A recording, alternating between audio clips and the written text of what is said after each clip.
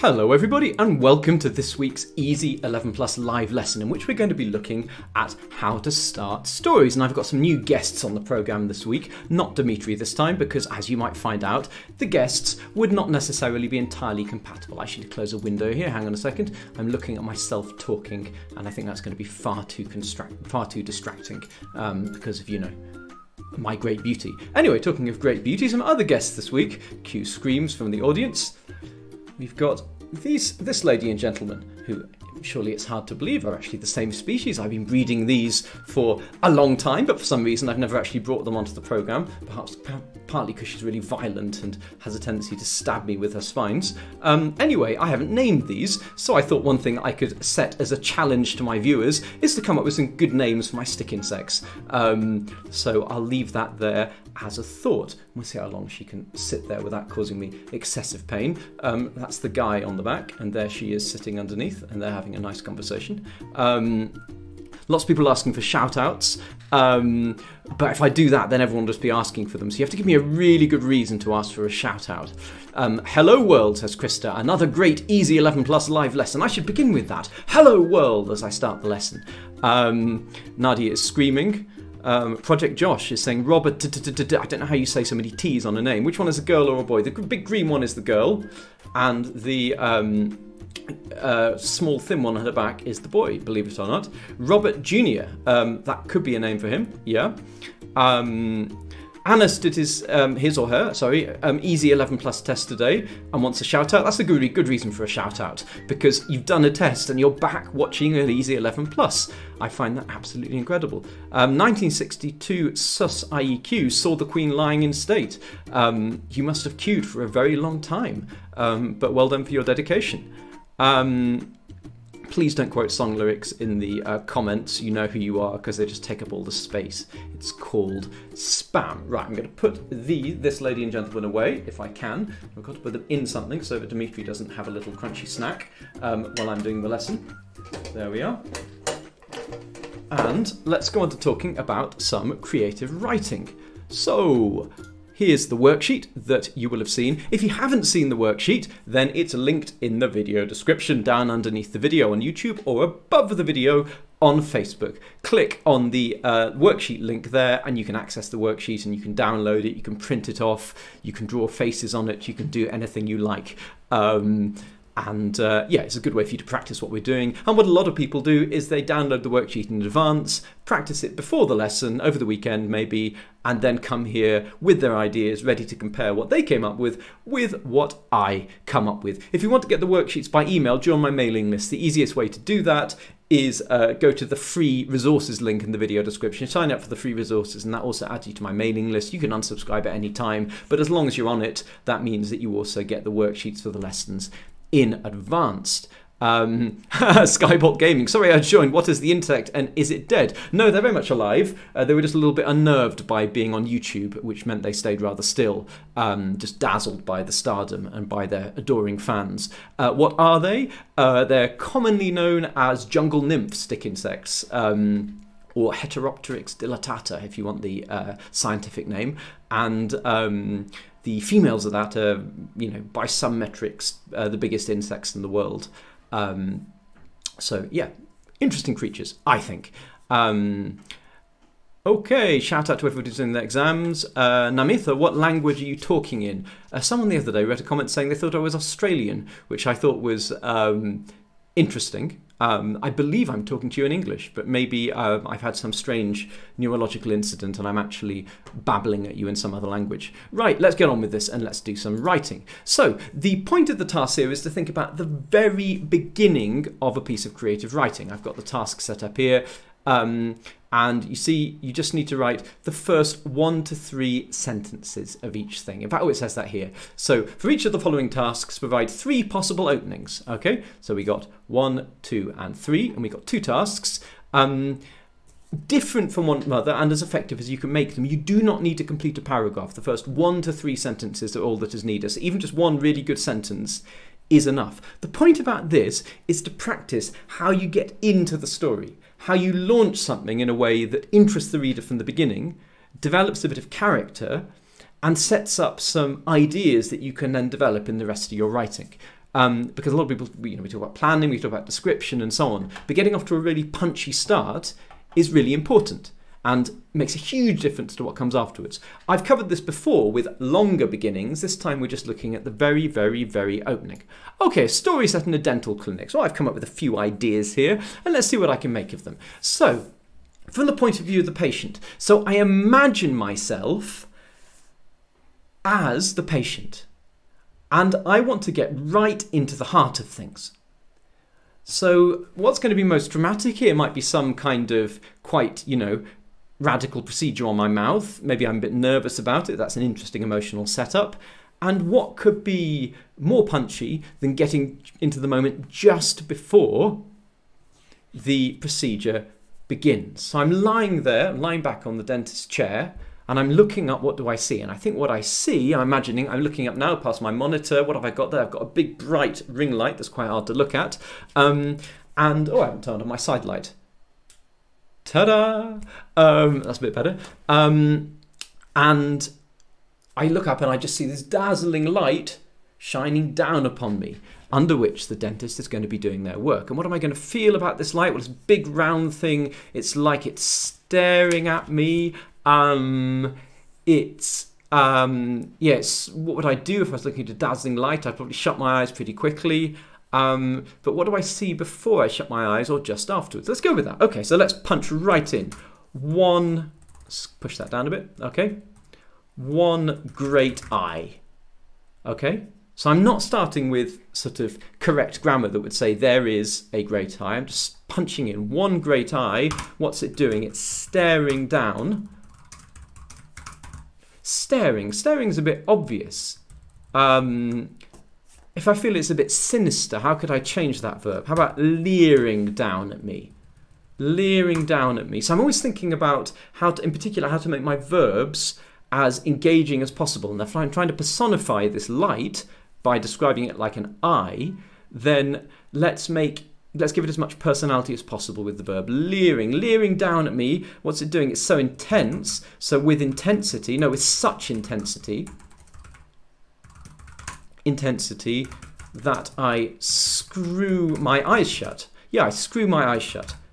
Okay. So leering down at me with such intensity that I screw my eyes shut. I could put a full stop there. Or I could describe what I see just before I shut my eyes, because that will be something that kind of lives in my memory. See how I'm really acting this? This is the thought process I go thought process I go through if I'm actually trying to write something creative, not just for a lesson. I'm putting myself into the situation and trying to bring it to life as much as I possibly can. Always thinking how to make it more interesting, how to make it more emotional without saying it was scary, and trying to bring that emotion out in the reader instead. So that I screw my eyes shut, but I see something first. So, but not quickly enough, but not so quickly that, and I'm setting up to describe what I see. So what am I going to see just before I shut my eye? If I'm about to have a dental operation, so I never lose track of the scenario, what is a scary thing that I might see? A dentist drill. Not so quickly that I don't see the drill. Okay,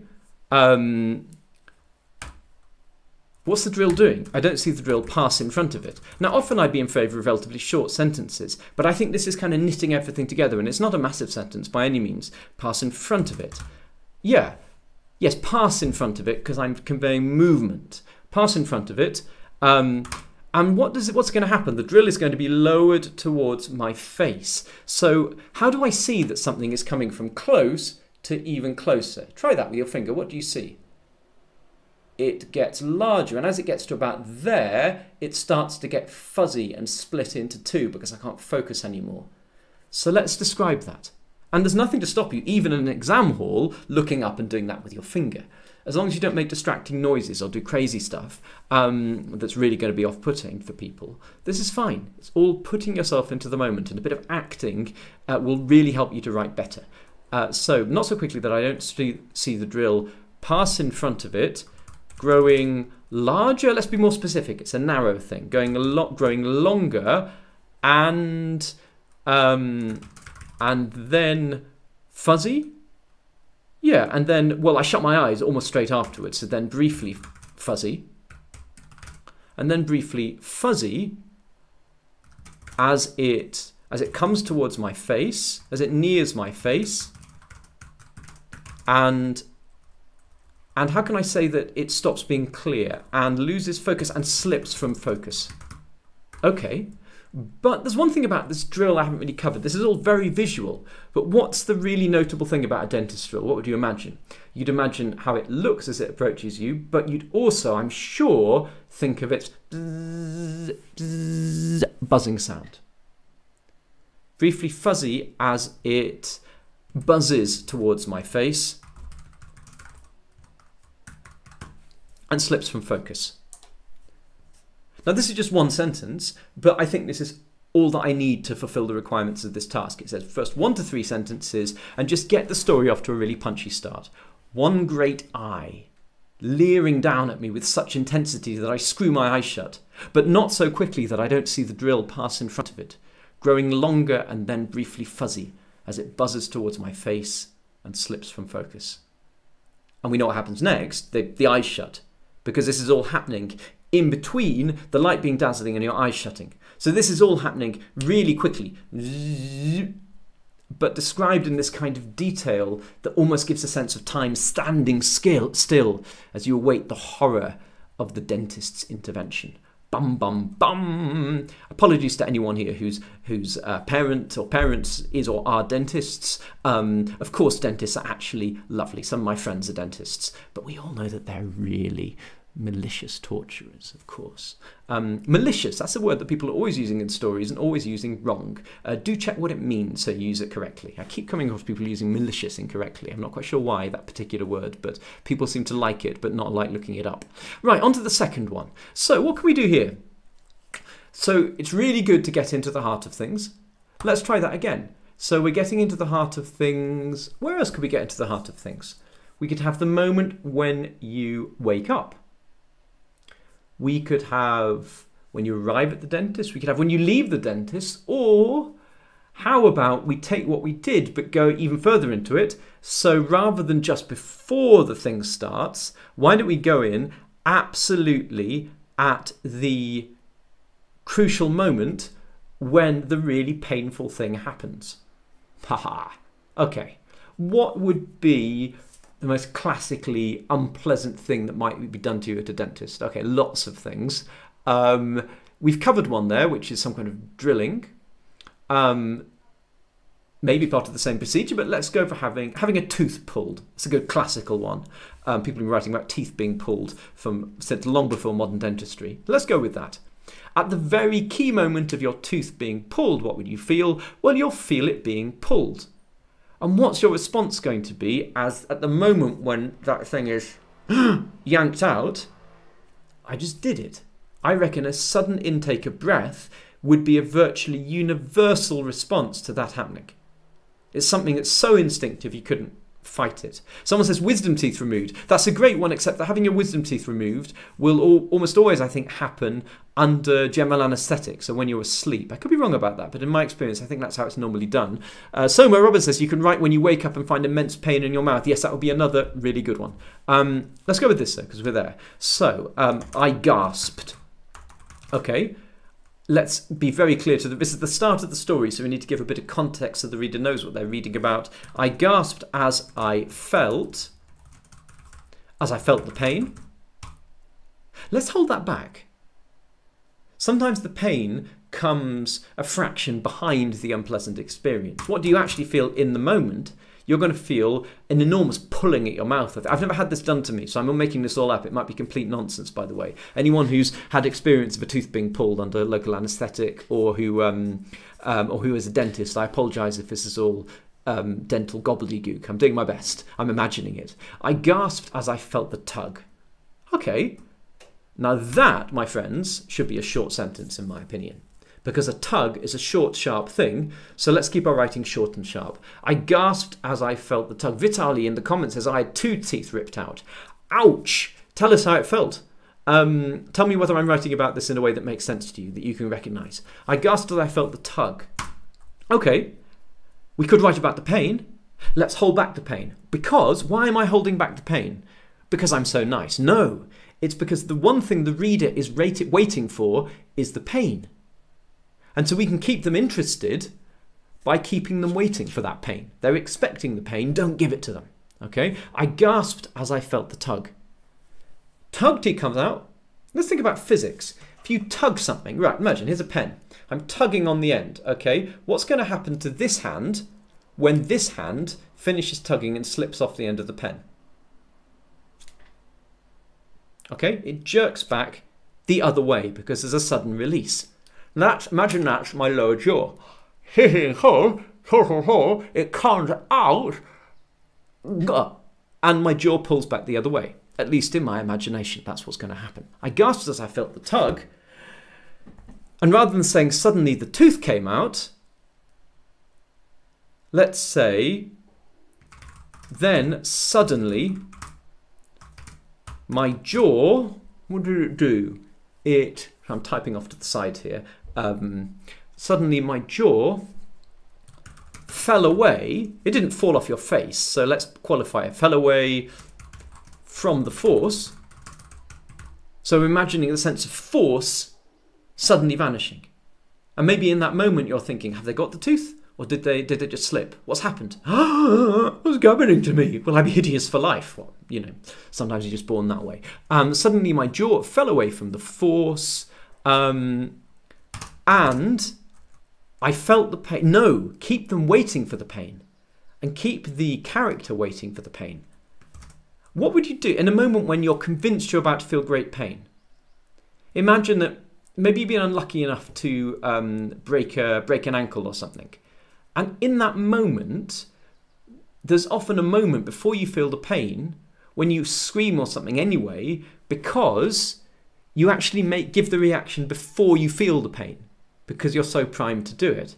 But in this case, you're there, you got stuck, you got clamping your mouth, you've got padding in your mouth, you can't really scream. So what kind of noise are you gonna make? And I whimpered.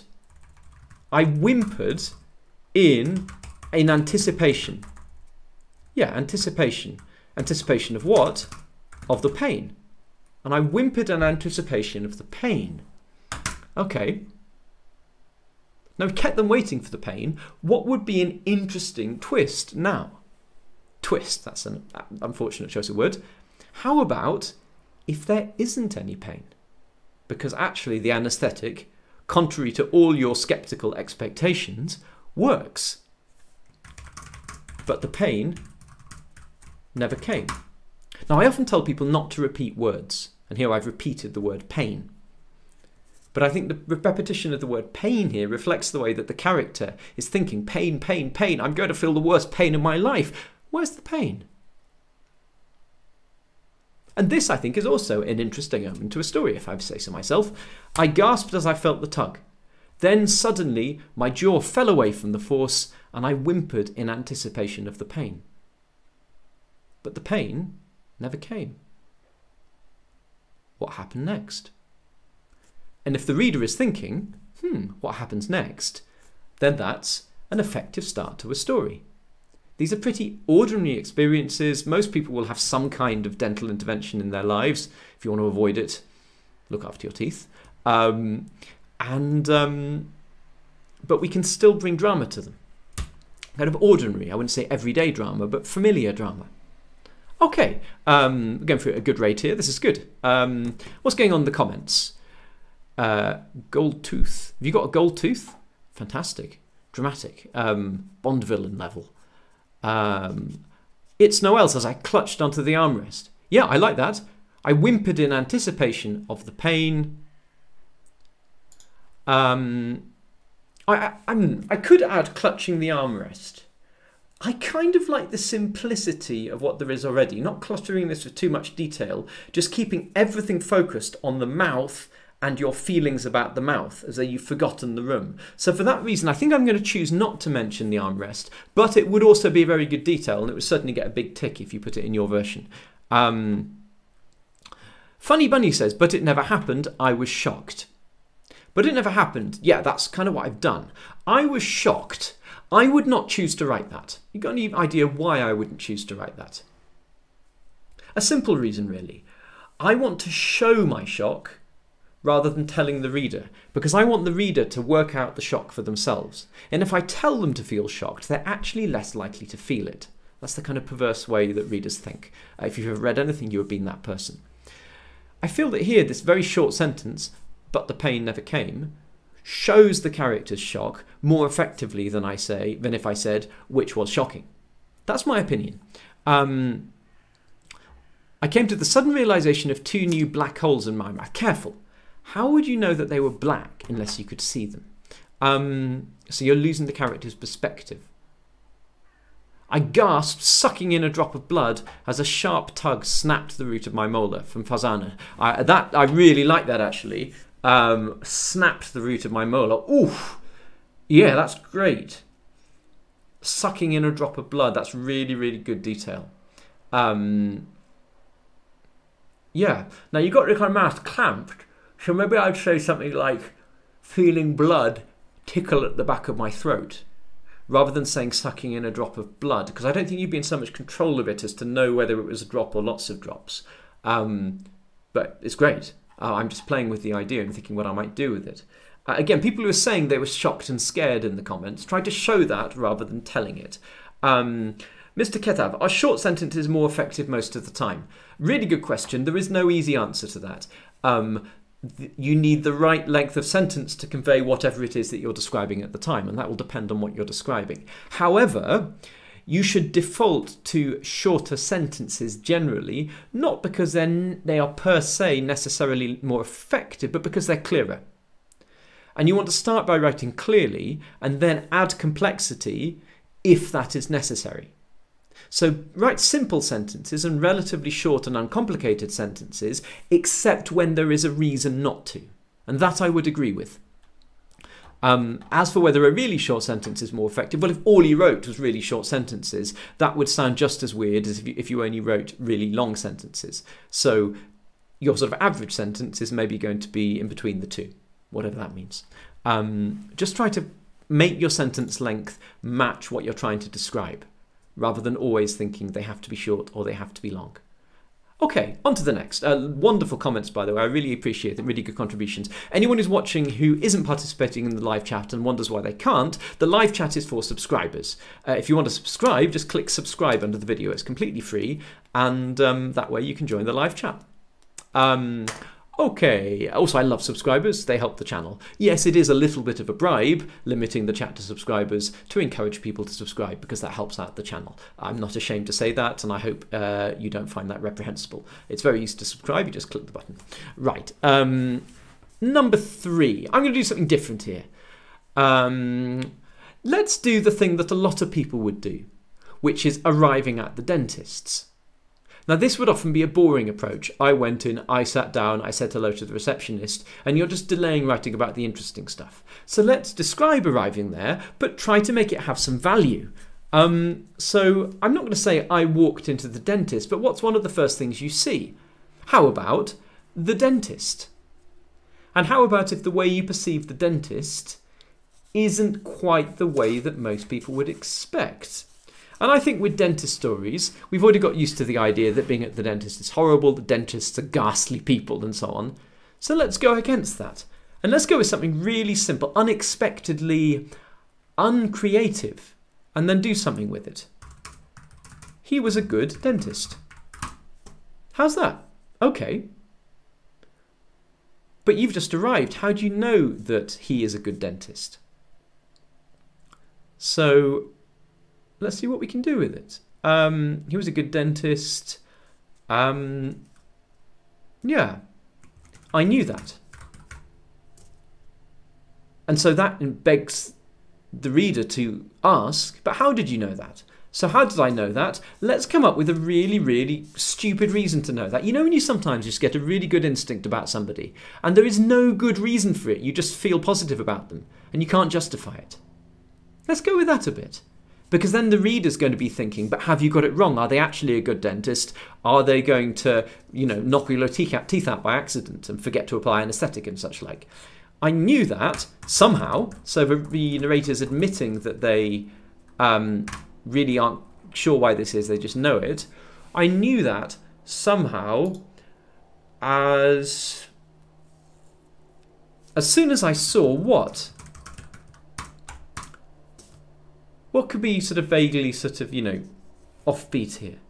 Let's imagine that this dentist has a really big belly and we see that first, because that maybe makes them seem kind of sort of cozy and approachable somehow. As soon as I saw his paunch, because that's a word for a big belly. As soon as I saw his paunch, okay, so you go with stereotypes, wobble, but how about if it's, imagine it kind of sort of, it's quite tight, it sort of sways. So as soon as I saw his paunch, swaying out ahead of him,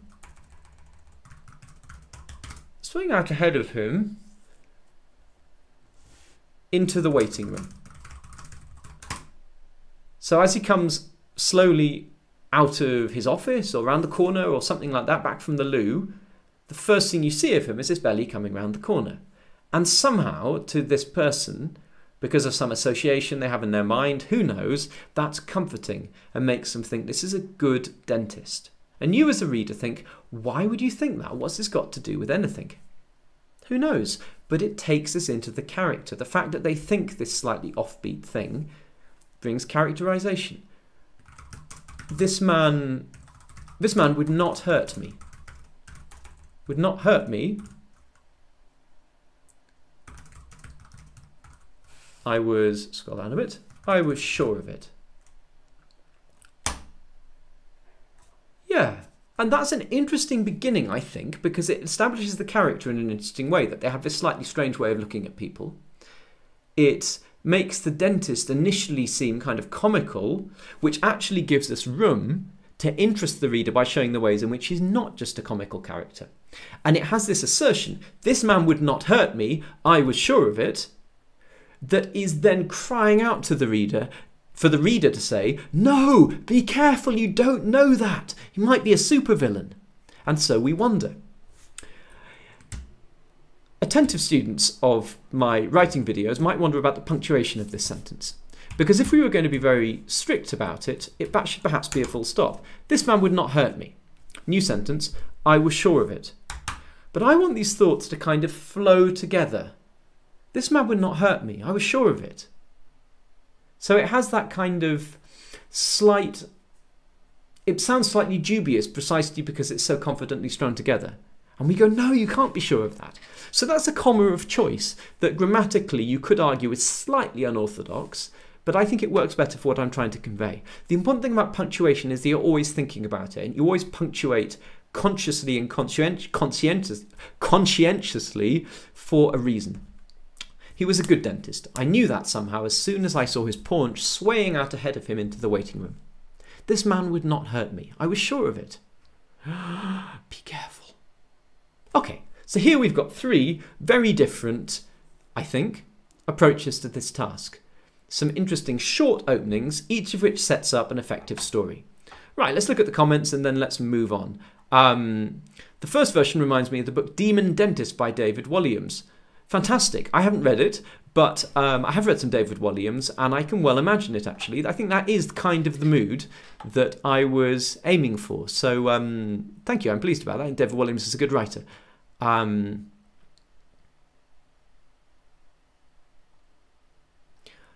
Bunny, a really nice one. It needs a bit of punctuating and a grammar check, but I like the ideas. He was a good dentist. I meet him a lot. I met him a lot, I think. Yet I was still scared. He gave me a tingly feeling in my tummy. I kept on saying to myself, he won't hurt me. It's all going to be okay. Yeah, sort out the punctuation there and a bit of the grammar, and that would be a really, really good opening. I like that very much. Nadia, this is a really good one. 1 second, 1 second. 1 second, I thought, as I stared at the clock, waiting for my name to be called. It's like the charge of the Light Brigade. Half a league, half a league, half a league onwards into the valley of death and so on. Aishmiken, Thank you, Robert. My results have come for the 11 plus and I've been selected to the second exam. Woo! That is fantastic. Congratulations. I don't have the confetti on this screen. Maybe I can do it on the main page. Yeah, I've got some confetti here. There you are. Here is some confetti for you. Oh, it's got stuck. No, it's coming. Congratulations. Absolutely fantastic. I'm glad that went so well for you. And it really pleases me when people come back and tell me about the things they've achieved through these lessons. So great stuff. Thank you for telling me. Right, back to the task. That was just a brief confetti detour. Okay, there were loads of wonderful ideas here, but let's carry on with the task so we don't get stuck for too long. By the way, don't worry. If we find ourselves running out of time, I just won't do all of these. That's okay. Right, this second one. Think about what I was aiming for here. Yeah, there were more wonderful ones coming in. The clock was bewitched. It seemed to be 10 times slower.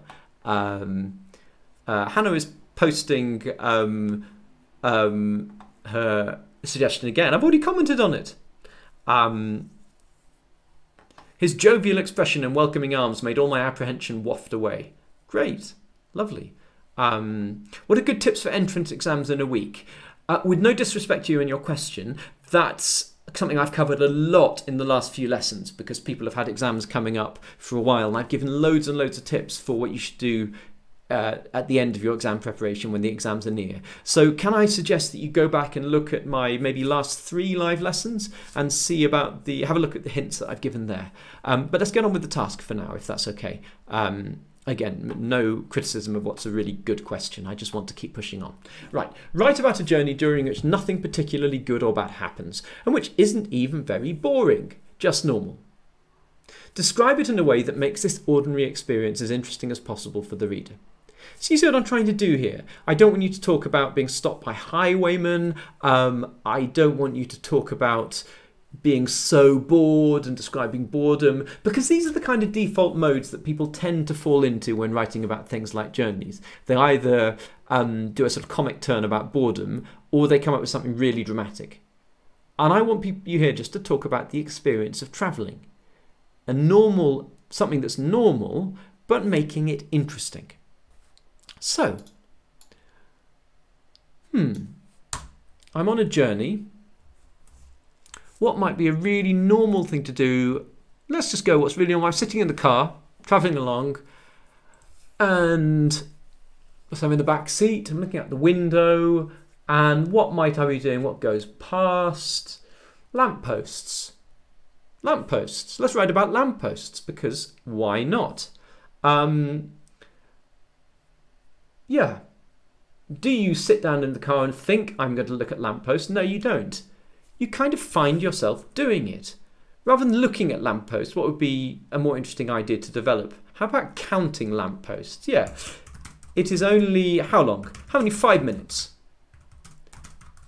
Until I am counting lampposts. How's that? Okay. And we're straight into it. And again, what I'm trying to do here, as with pretty much all the examples previously, is add things that suggest things about character. I'm not saying that only one kind of character might count lampposts. I'm saying that it makes the reader start to think about this person's personality and think, that's interesting, they count lampposts. Are they kind of obsessive? You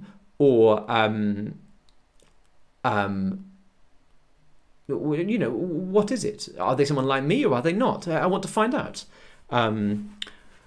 Okay, but let's imagine that this person, because they haven't sat down in the car thinking I'm going to count lampposts, because that would be quite an eccentric journey plan. Let's imagine that they kind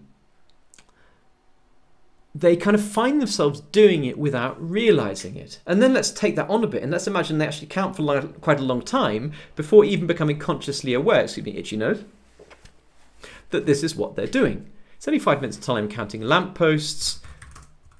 I have reached 36. Whoa, Thritty. I've reached 36 before I realise that I'm doing it.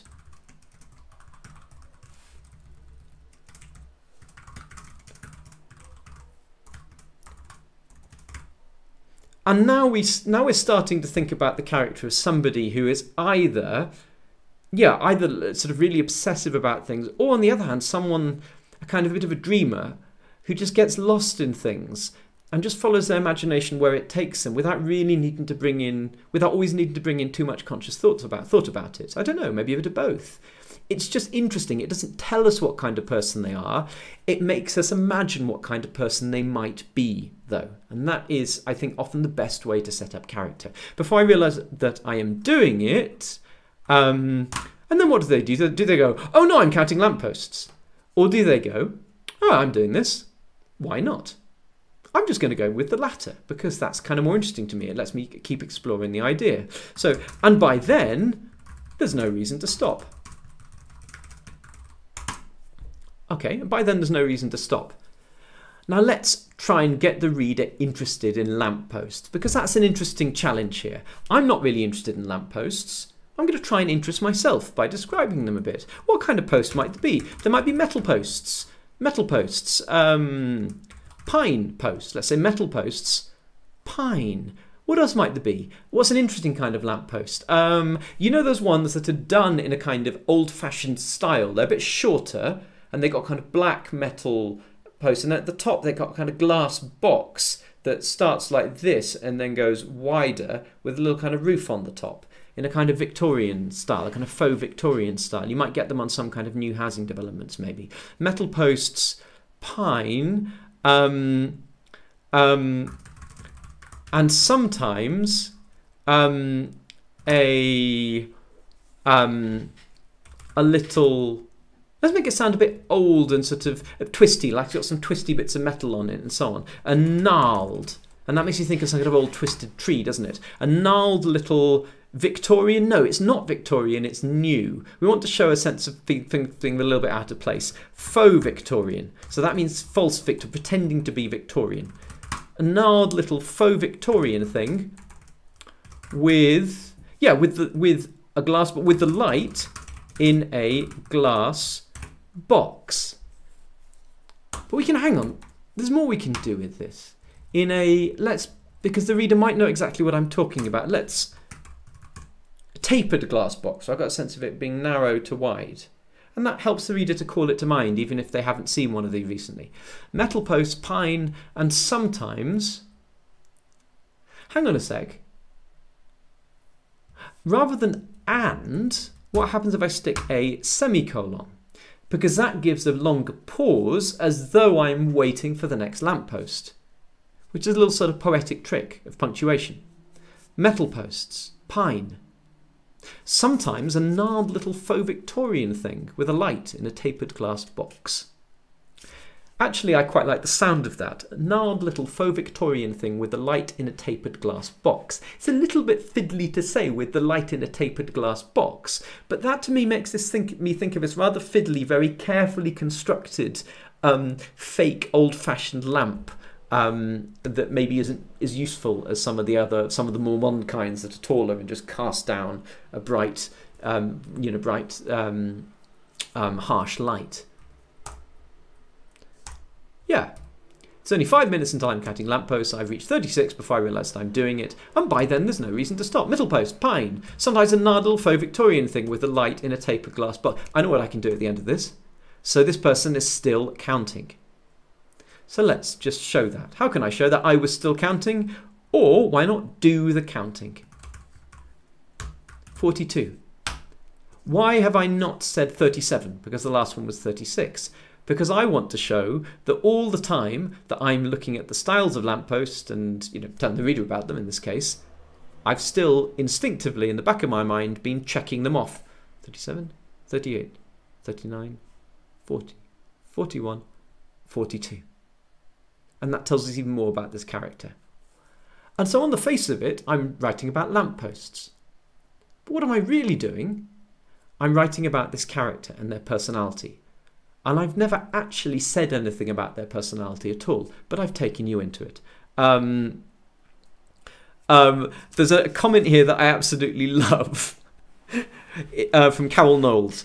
It has only been 10 minutes and it feels like an hour. My dad is singing country songs. My older sister was snoring loudly. All this noise is making my head throb. And what I love about that comment, besides the fact that it's great writing, is that you could be talking about a journey in the car, Or you could be talking about the experience of sitting through an easy 11 plus lesson with me, with the same thing as in the background. It has only been 10 minutes and it feels like an hour. Well, here it's been 40 minutes and it probably feels like about 2 hours. Fantastic. Okay. Super, let's move on. I'm not going to talk about too many more comments because I want to get on with going through some of these illustrations. Okay. Because I want to show different ways of approaching things, the easy thing would just be to take a completely different scenario, like a train or something. I'm going to do another car one instead to show you some of the different things you might be able to do with a car. So there is somebody who's looking out the window. What about somebody who's really interested in driving and is really invested in the journey? Who might that be? How about a small child, someone much younger than you, someone for whom being in the car is an really imaginative experience? I remember when I'm just sort of riffing here, but I remember when I was a little child, I used to imagine that I was in the back of the car and there were this kind of, on the door, there were sort of vertical handles like that. And I used to hold on to that handle and I used to kind of grips. And I used to imagine that that grip was the joystick of a fighter aeroplane. And I'd imagine that I was flying this plane around, blowing things up. And if one of my parents would take a corner a little bit fast, I'd imagine that I was flying around in a great curve in some kind of great dogfight, and I pull on the joystick and make you know, rat-tat-tat-tat noises and so on. And that was a really normal journey for me, and I really enjoyed it when I was a small child. That's a real memory for me, but now I'm going to turn that into something imaginative, something that didn't really happen to me. I'm getting a bit low in the screen here, aren't I? I've got to admit the reason is because I've got my feet up on top of a chair under the other side of the table, stretching out because it's been a long day. Anyway, it's working. I'm still managing to do the lesson while stretching out like a lazy thing. So let's go with this. Sorry, I'm waffling on. What does this child feel? They feel that let's imagine they think they're driving the car, because that's more focused connection with the actual driving. She imagines that she is when she's obviously, if you really asked her, she knows she isn't driving it, but in her imagination she imagines she is the driver. So let's get into her world of imagination. I'm not going to say I this time. I'm going to go in third person. The actual driver, actual driver was always her. I like that, because it isn't true, obviously, but in her imagination it is. So by making this statement, we are going into her imaginary world and treating that with respect, as though it is real. What's she doing? She's holding on to an imaginary steering wheel. She held tight to, because I'm going to make her into a racing driver, because that's more fun than her just driving this normal car along. You know, she's going along, she's sitting in the back of her, not some really ordinary car. Yeah, well, how about she's in the back of a VW Polo? Sorry to VW Polo drivers, don't worry, it's not like I drive a fancy car. I drive a 20-year-old Toyota Corolla. But anyway, she held tight to the wide wheel, the wide invisible, because we're playing on two things at once. It's not real, but for her it feels real. She held tight to the wide invisible wheel. Where is it? She's a racing driver. It's up in front of her face like this. And so on. The wide invisible wheel in front of her face. She held tight to the wide invisible thing. What's she doing? She's flying around corners. She's bracing herself against it, bracing herself.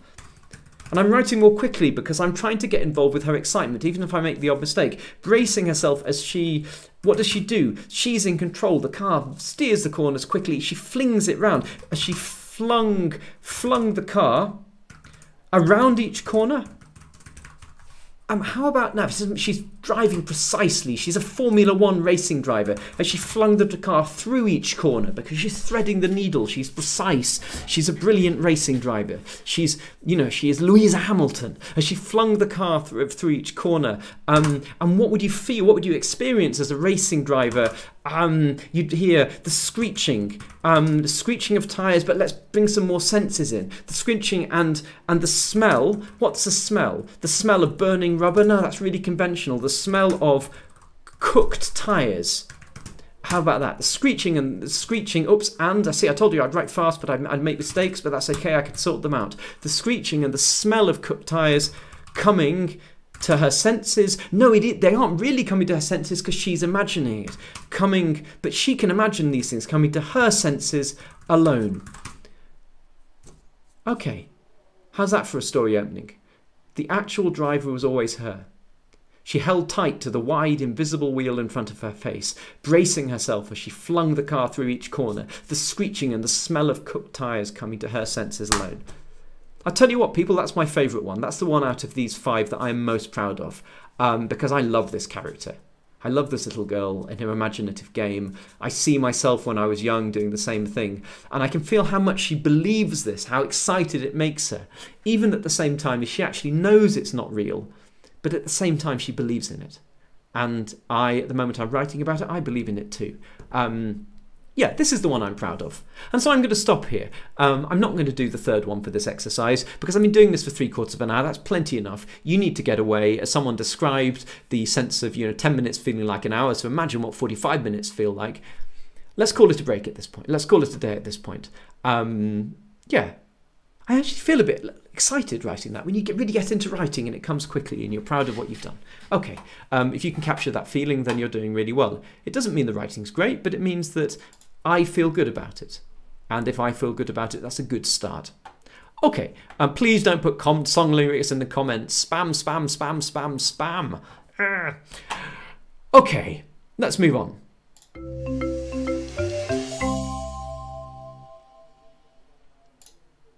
Tip of the week for this week. Simple tip of the week, but I think it's really relevant. Someone in the comments just before this lesson started said something along the lines of there's going to be a whole load of new people this time.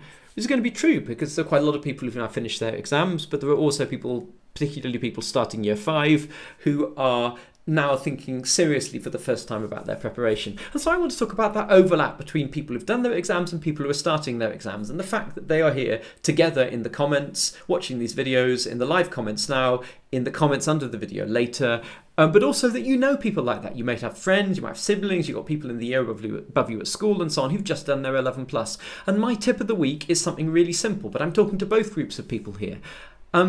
You'll have all kinds of parents and tutors and people like me giving you loads of advice, but there are some people who really know what they're talking about, and they are the people who have recently done their 11+ exams. Talk to them. Find out what it was like. Get their tips, get their advice. Talk to them about how they planned their practice, how much time they spent each day. Talk to them about the things that work, but also talk to them about the things that they did that they regret. Did they spend too much time doing timed papers? Did they get too lost in certain topics and neglect others? Did they spend too much time revising, so actually by the time the exams came they couldn't concentrate? Or do they wish they'd revised a bit more? Are there other things that they can say to you? Benefit from that wisdom. Just because somebody is young doesn't mean they don't have wisdom to share. So people who've recently done their exams are a gold mine. Talk to them and learn. There are some wonderful YouTubers who are themselves young people who've done their 11+ recently, who have put their advice out there.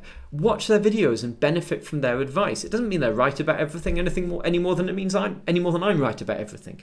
But think about what they have to say and consider whether it applies to you. And if you are somebody who has just finished their exams, or who finished them a while ago, or who's about to finish their exams, think about what knowledge you might want to share with the next generation of people coming up to do theirs, because that way you can, give a bit back, and that's a good thing to do in its own right. I could tell you how it benefits you, how it will help you to learn the right lessons and carry those forward, but just do it because it's a good thing to do, because at the end of the day, there is no better reason for doing something. And that is my tip of the week. Right, let's move on to a few of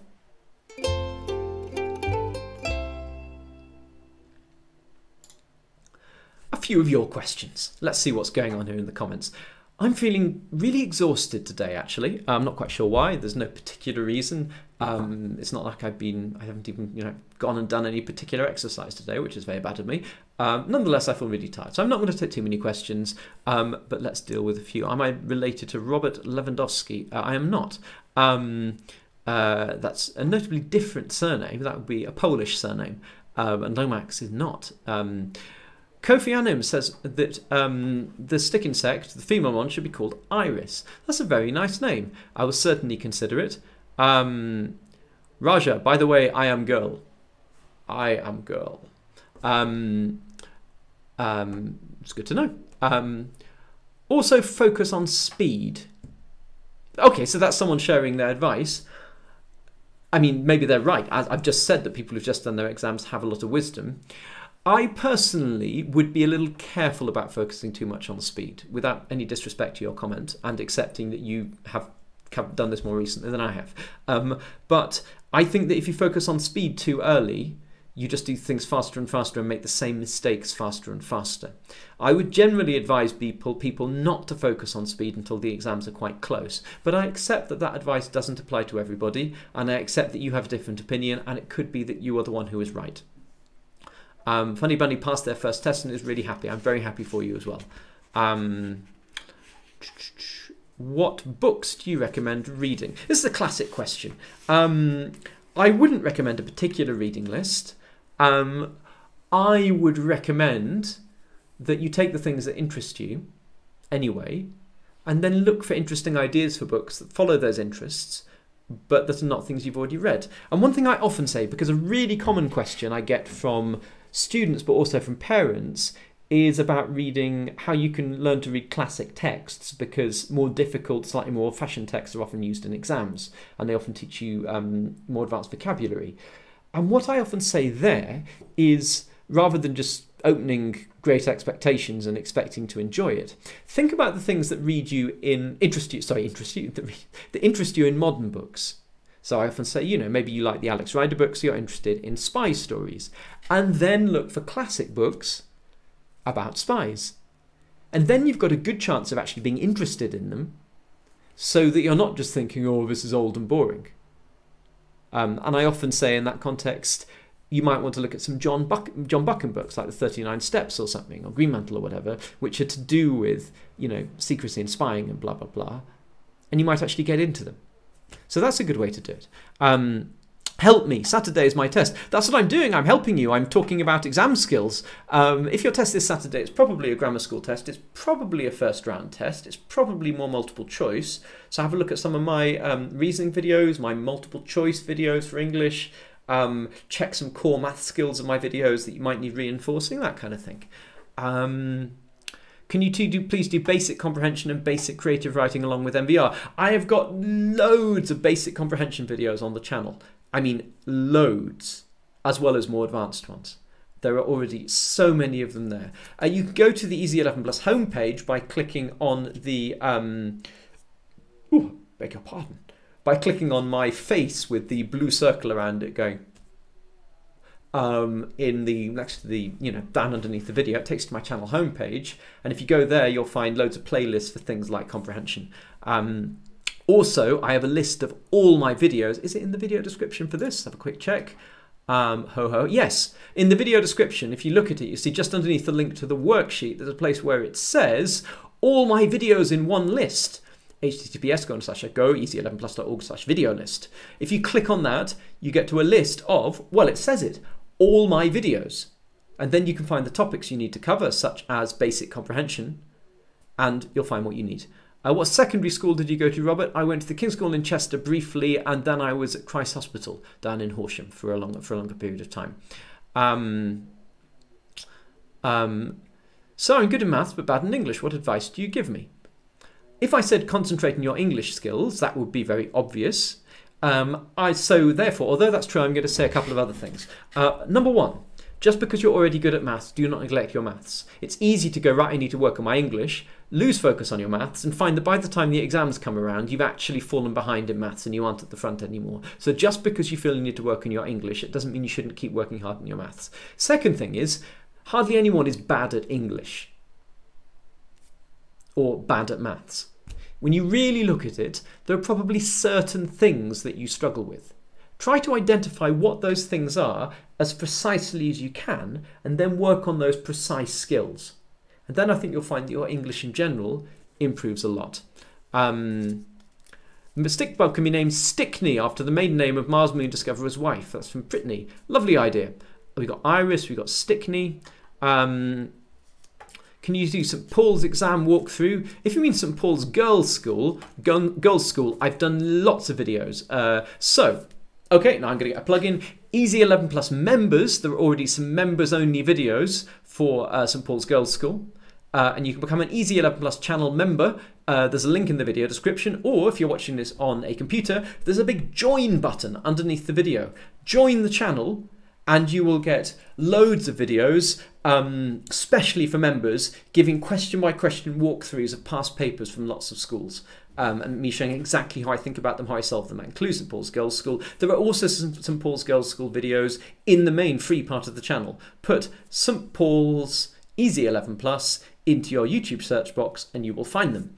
Aisha McKen, thank you, Robin. My results came in and I'm selected for the second exam. It's all because of your help and I'll never forget you. That's a really lovely comment. Thank you. And it makes me very happy indeed to read it. I'm going to stop there. This has been long enough. We've been going for nearly an hour. That's long enough for anybody. And so, let's see if I can get Iris or Stickney out and her boyfriend, and we will together say goodbye. So here we are. Oh, she's stabbing my hand. There is. Why don't we say that Iris is the girl and Stickney is the boy, and then we've covered our bases. How I'm going to tell Iris apart from the other ones that look pretty much exactly like her, and how particularly I'm going to tell Stickney apart, I'm not sure. But these names will serve. So from me and from Iris and from Stickney. Oh, there wasn't the logo on that. I need to sort that out. It's been fantastic to have you here. Don't forget these live lessons are every Tuesday evening at 6 o'clock. Come along and please invite your friends. And please like and please subscribe. And if you want even more of the benefits of Easy 11 Plus, investigate becoming a channel member. Click on join and read about the options. Just clicking join doesn't do anything. You don't get charged any money just for clicking join. It just shows you the options if you do choose to become a member. What do you think of that, Iris? Iris says join, become a member. There we are. Can I make focus on Iris? There we are. There's Iris and there's Stickney. So Iris says join. You'd be a fool not to. Fantastic to have you here. None of you are fools. And it's been a real pleasure to have your fantastic comments. And I really look forward to seeing you at the same time next week. Bye-bye. All right, Iris, all right, Stickney, I'm going to put you back in this little box here. And then I'm going to have to put you back in your tank afterwards. If I'm going to avoid getting stabbed and clawed and such like. Yeah, no, they're going, don't worry, they're going. I know that my viewers are scary, but you know, they try their best,